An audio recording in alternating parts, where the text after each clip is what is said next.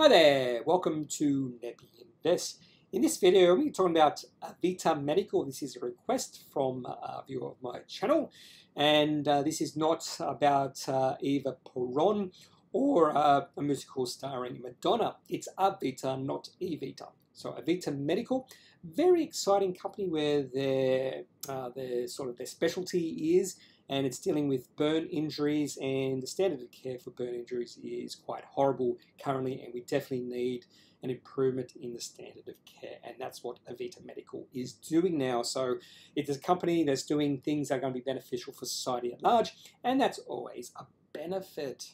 So let's get into what Avita Medical does. So this is a company that was founded by Fiona Wood. For those who don't know who Fiona Wood, she was 2005 Australian of the Year.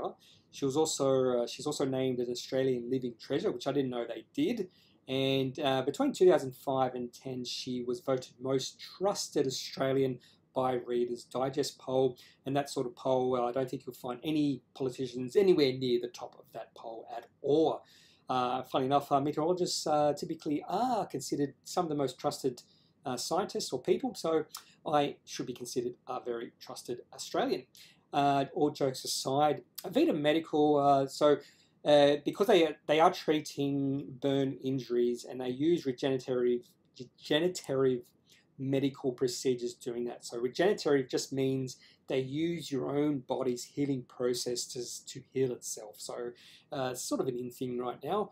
And I've mentioned before, they deal with burn injuries, defects, diseases using their thing called the RECELL system. And their RECELL system was the first PMA, which is pre-market approval for approved burn products in 20 years. That was in September 2018 for acute burns for over 18 years and old people.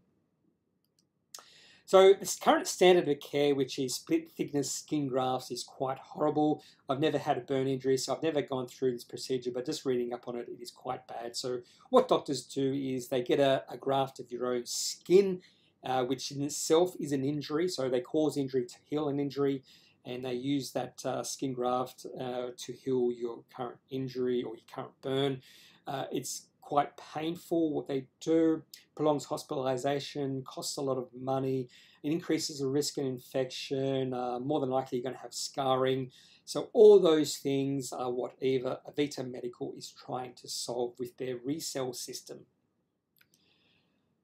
So the RECELL system, autologous, so that's autologous is just using your own cells and tissues. So it's sort of a device that takes a little sample from your own skin, and it's a spray-on device. And if I see the device now, it's a spray-on device, takes your own skin and tissue and uses that to spray on your own your injury, and that in a way heals itself. So healing process without RECELL, it sort of heals from the outside in, and with RECELL, it heals from the inside out. And I've just included two diagrams on the left there to show you that.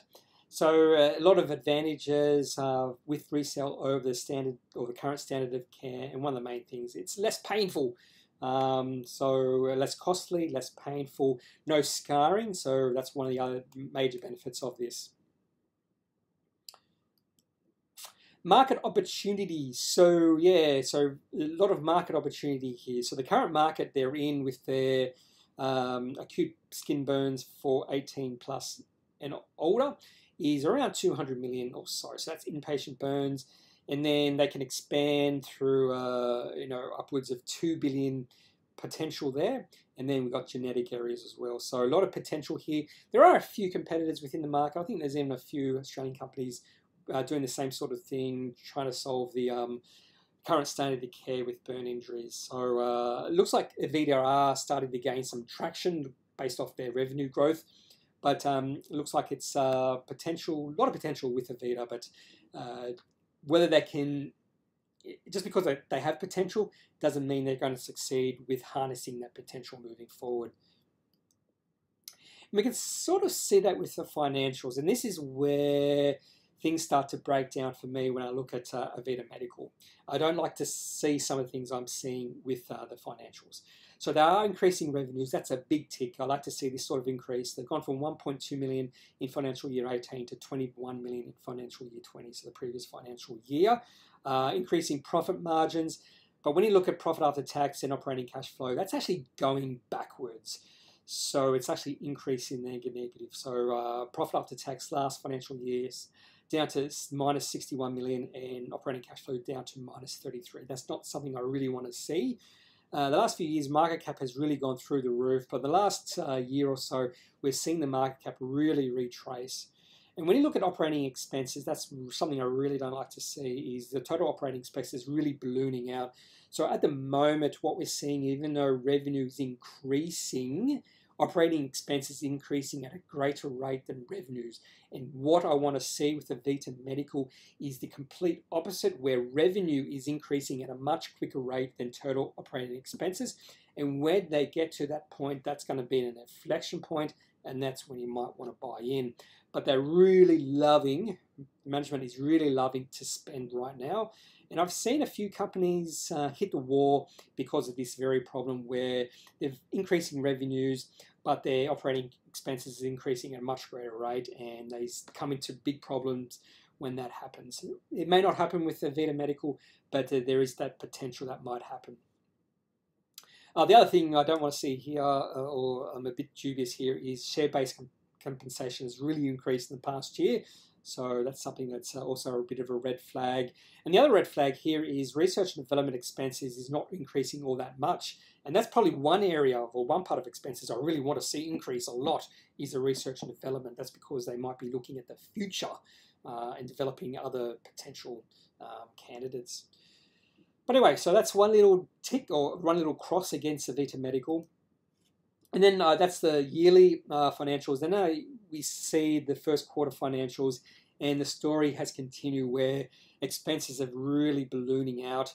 Revenues went from 3.3 million to only 5.1, so not a large increase. Gross profit margin has increased by 1%, but the operating expenses have just ballooned from 8.3 million to 14.9 million. A net loss has increased, and the cash has gone from 74 million to 66 million. So we're starting to see the cash really being eroded. In their comments, they did mention why there's been an explosion in operating expenses. And I don't buy it. I think, I don't want to say they've lied, but they've sort of hidden the truth here. They've mentioned that the reason the expenses have really increased is because primarily driven by additional costs of the company's status as a dual-listed entity on NASDAQ. So they have listed on NASDAQ. And I don't see any reason why they really have to list on the NASDAQ. There's companies are wanting to do this, but there's actually no reason. It just increases the costs, as you can see here. And the others mentioned, they've just said they've commenced trials for some things they're doing. But when you look at the operating expenses down below there, the biggest increase in operating expenses actually has been share-based compensation again. It's gone from 672,000 to 3.3 million. So the largest increase in operating expenses has been share-based compensation, not some of the other reasons. So I think they were being less than truthful in that, and that's a bit of a cross against management. Now let's get to look at the chart. So unfortunately, again, the market isn't buying into Avita Medical during the past year. In 2019, this was a market darling. The share price went from $2 to about $16 or so. Now, I have a feeling they did do a share consolidation. So for full disclosure, I haven't been paying close attention to Avita Medical. This was a request by a viewer. So I just had a look at it. I really like what they're doing, but yeah, 2019 share price was a market darling. But in the past year or so, just looking at this weekly chart, the share price has started to retrace it back. And then if I zoom in on 2020, what the share price is doing, you can definitely see a downtrend forming in the share price during the past year. The 100-day moving average is represented by the blue line. We've seen the share price hit that blue line about 3 or 4 times, or we get very near it 3 or 4 times. So that actually moving average is a line of resistance. Now, we are possibly seeing a share price of $6 being a line of support. It's hit that a few times and bounced off it. So that could be some positiveness when you're looking at the chart. But when I look at the next chart here, I've just to put in a a downtrend line. So if you don't know how to draw a downtrend line, all you have to do is go look at the peaks, and if you can draw a line that connects the peaks, so if I go to the mouse here, peak here in April 2020, peak here in June, another peak here in September, another peak here in October, and I can draw a line connecting all those peaks, and that's a downtrend. So what I'm looking for here is the share price to move through that downtrend on good volume, and that would be signs to me that the downtrend has stopped, and there is potential that $6 is a line of support. If the share price goes below $6 on good volume, that would be quite bearish on the other hand of the scale. So at this point, even though I'm not keen to buy in Avita Medical until I see some good signs with their finances, some signs that they're keeping expenses under control, at the moment with the share price in a downtrend, there's no point buying. That's just my opinion. You could have something different, and I always encourage you to form your own opinions about a company and use those opinions to see whether you should buy or not. So my opinion on Avita Medical, I've always got to make sure I can say Avita, not Avita. So Avita Medical. It is exciting technology that has societal benefits at large. So you can definitely see the societal benefits. So that's why it's exciting. Now, you can just see by their revenue growth, there is potential significant growth moving forward, but just based off their potential. But again, potential does not mean or lead to long-term success. You need, I think in this case, you need management to understand that costs are ballooning, and they need to control costs. So costs are a major concern, especially those expense costs. And in this sort of situation, continually doing capital raisings won't work. But they do have a lot of cash on hand, 66 million. So I hope they realize maybe if those cash on hand really gets eroded, they need to look after those costs, and hope they do have a plan moving forward. So they need to hit that positive inflection point, and that positive inflection point is the point where we start to see revenue start to grow at a quicker rate than expense costs. That's when they're going to hit that inflection point. That's when I might become more interested in buying Avita Medical. Also, just looking at technicals, just be patient. It's in a downtrend. And when a company's share price is in a downtrend, the best thing to do is just be patient, wait for it to turn around. Even if you're very long-term bullish with this company, if it's in a downtrend, just be patient. That's probably the best advice I can give. So Avita Medical, hope you've enjoyed this video on this company. So a very exciting company moving forward, but a couple of red flags that are keeping me from buying, and that's mainly to do with the expense costs and the downtrend with the share price.